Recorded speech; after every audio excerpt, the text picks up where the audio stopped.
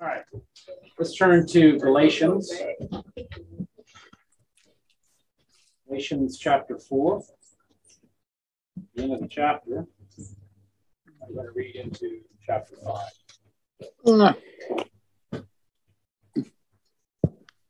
Pay attention to God's word.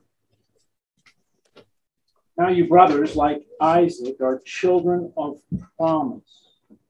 But just as at the time he who was born according to the flesh persecuted him who was born according to the Spirit, so also it is now. What does the scripture say?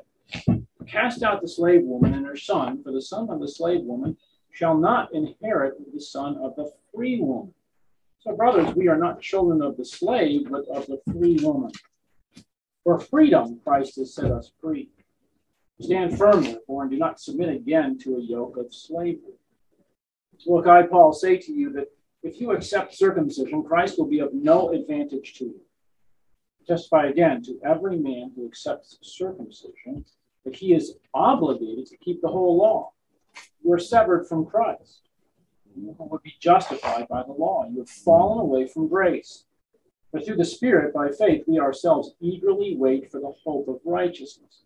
For in Christ Jesus, neither circumcision nor uncircumcision counts for anything, but only faith working through love.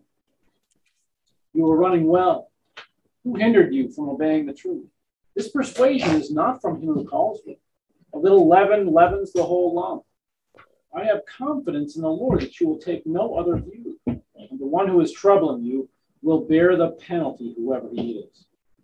But if I, brothers, still preach circumcision, why am I still being persecuted? In that case, the offense of the cross has been removed.